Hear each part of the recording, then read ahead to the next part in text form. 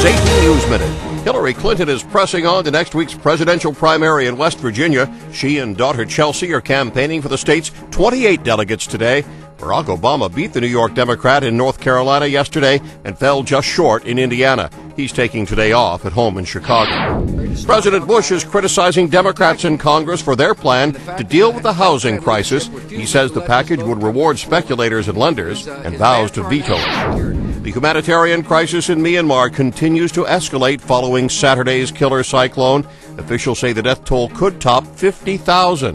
The U.S. military has equipment ready in nearby Thailand as it awaits the okay from Myanmar's military regime to send it in. There's a changing of the guard in Russia today. Dmitry Medvedev has been inaugurated as president, succeeding Vladimir Putin. He's been nominated for prime minister. John Belmont, The Associated Press, with AP News Minute.